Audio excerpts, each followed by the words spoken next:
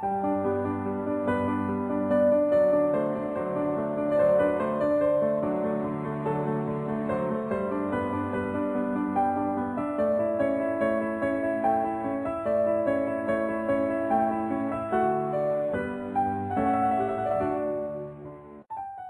of an atom.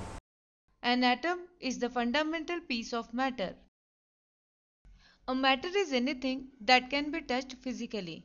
Like shown here, it can be a pencil, table, or an apple, or liquids like milk, juice, or soup, or gases like steam, wind from a fan, or air. An atom consists of a nucleus at its center and circular paths called orbits or shell around the nucleus. An atom is made of three types of fundamental particles called protons, electrons, and neutrons. Protons and neutrons are located in the nucleus and are collectively known as nucleons.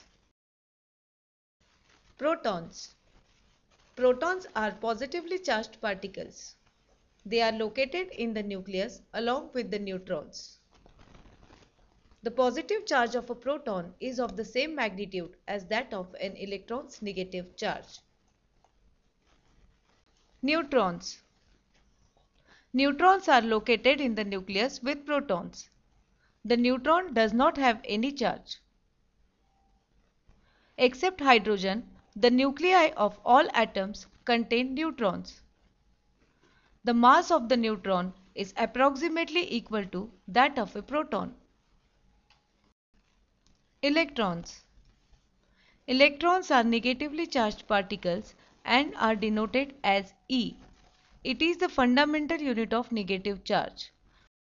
Electrons revolve around the nucleus of the atom in specific orbits. Electrons have specific energy depending upon the orbit in which they revolve. The mass of an electron is negligible as compared to that of a proton or neutron. Hence, the mass of an atom depends on the number of protons and neutrons in the nucleus. The total negative charge of all the electrons outside the nucleus is equal to the total positive charge in the nucleus. That makes an atom electrically neutral.